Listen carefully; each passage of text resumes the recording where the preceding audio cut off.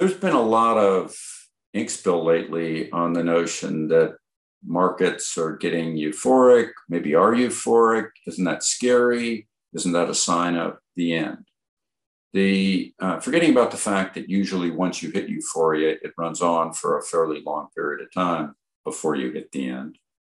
A lot of people haven't been through multiple cycles of euphoria and don't really know what euphoria is like. So I'm going to speak a little bit to that. What is it that euphoria looks like? The fact is that euphoria is a world where you justify things under it's going to be really good for a really long time basis that otherwise wouldn't be justifiable. And that we're in a different world. And it's because of this or that. And that changes everything. So with that usually comes abundant initial public offerings, IPOs, and not just abundant ones, but abundant, very low quality ones of businesses that are purely speculative. Also, big companies buying other companies funded purely by equity, which then creates equity dilution through the creation of new shares to pay for the bid up. This is a sign that those managements are really optimistic. Remember, the seller always knows more about the thing than the buyer does. Always, maybe not, almost always. The reality of euphoria is that it includes people buying stocks commonly on projections of earnings 2 and 3 years out. Now, no one's really able to project earnings per share 2 and 3 years out. So the notion that you're buying stock based on that is in and of itself highly speculative and considered foolish most of the time. But in a euphoric world, it isn't considered foolish.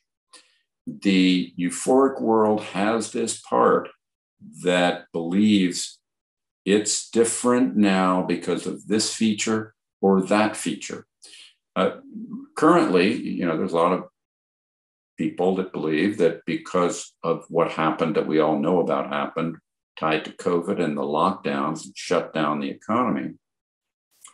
And as the ramp up in that return of opening up the economy has allowed for companies to make full or partial return to the way they were before, that the ones that haven't been able to fully return to the way they were before will benefit from the government spending of the COVID relief bill, now the $1.9 trillion bill that's been much publicized, and that will lead to earnings growth that will go on, likely followed by the administration offering an infrastructure bill that will provide more growth.